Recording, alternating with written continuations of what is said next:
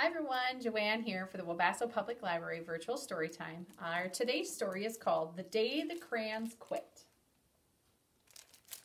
And it's written by Drew Daywalt. One day in class, Duncan went to take out his crayons and found a stack of letters with his name on them.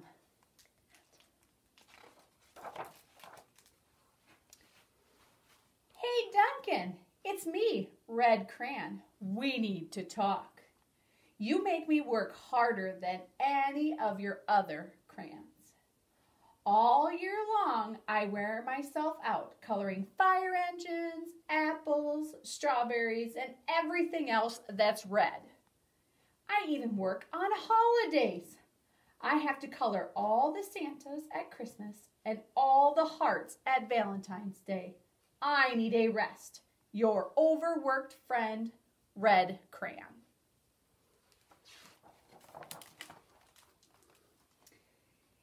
Dear Duncan, all right, listen. I love that I'm your favorite crayon. For grapes, dragons, and wizards hats.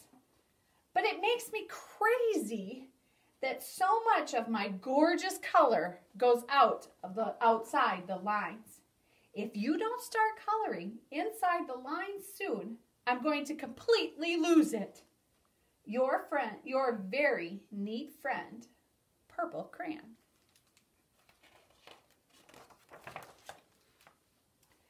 Dear Duncan, I'm tired of being called light brown or dark tan because I'm neither.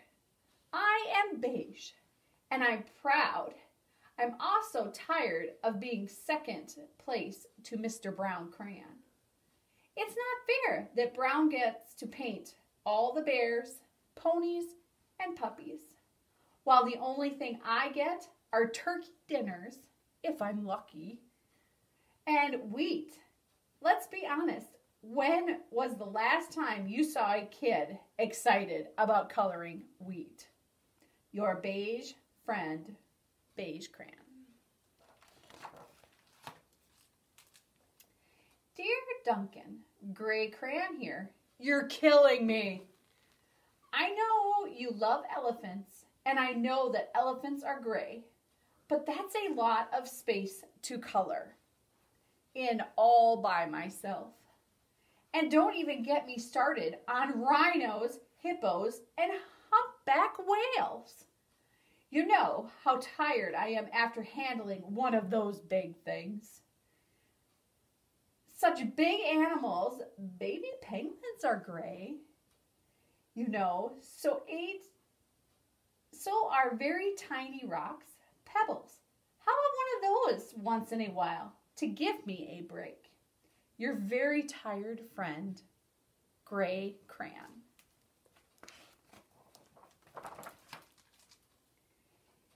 Dear Duncan, you color with me, but why? Most of the time, I'm the same color as the page you are already using me on. White.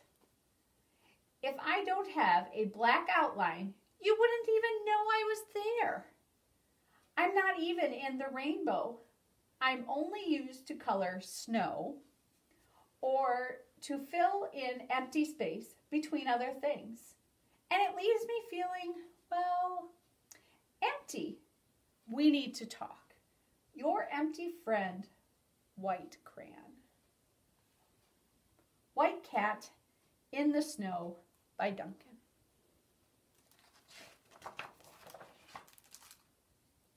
Hi, Duncan. I hate being used to draw the outline of things. Things that are colored in by other colors, all of which think they're brighter than me.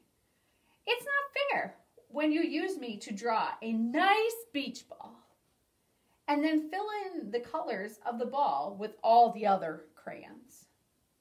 How about a black beach ball sometime? Is that too much to ask? Your friend, Black Crayon. Dear Duncan, as Green Crayon, I am writing for 2 reasons. One is to say that I like my work. Loads of crocodiles, trees, dinosaurs, and frogs. I have no problems. And wish to congratulate you on a very successful coloring green career so far. The second reason I'm writing is my friend Yellow Crayon and Orange Crayon, who are no longer speaking to each other. Both crayons feel they should be the color of the sun. Please settle this soon, because they're driving the rest of us crazy.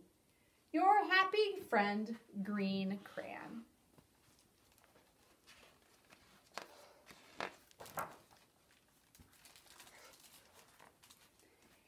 Dear Duncan, Yellow Crayon here. I need you to tell Orange Crayon that I am the color of the sun. I would tell him, but we are no longer speaking. And I can prove I'm the color of the sun too. Last Tuesday, you used me to color the sun and your Happy Farm coloring book. In case you've forgotten, it's on page 7. You can't miss me. I'm shining down brightly on the field of yellow corn. And your pale and true color of the sun, Yellow Crayon.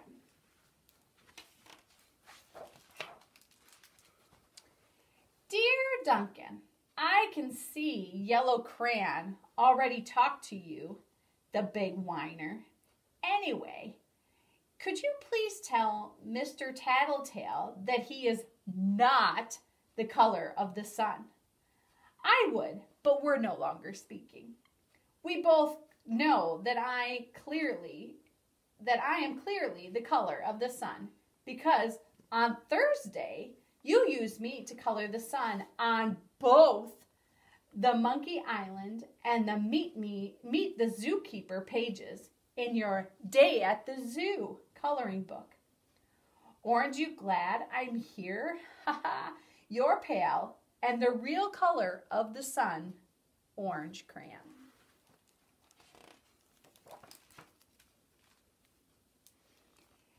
Dear Duncan, it has been great being your favorite color this past year, and the year before, and the year before that. I have really enjoyed all those oceans, lakes, rivers, raindrops, rain clouds, and clear skies. But the bad news is that I am so short and stubby, I can't even see over the railing in the crayon box anymore. I need a break. Your very stubby friend, Blue Crayon.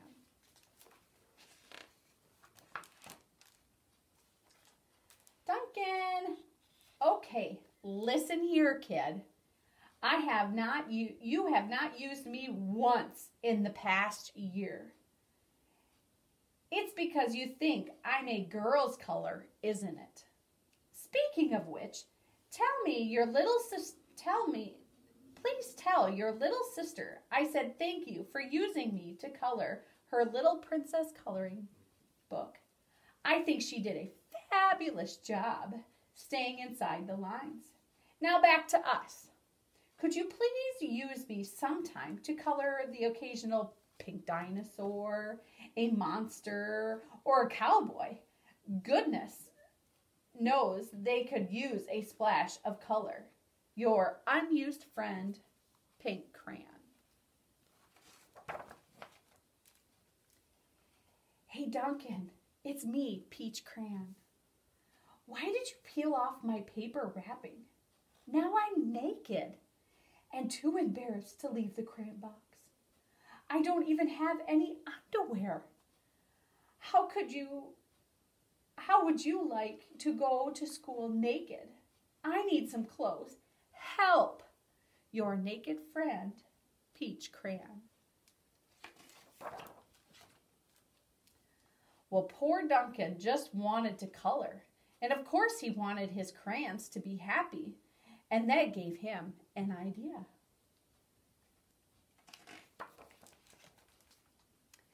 Duncan showed his teacher his new picture. She gave him an A for coloring.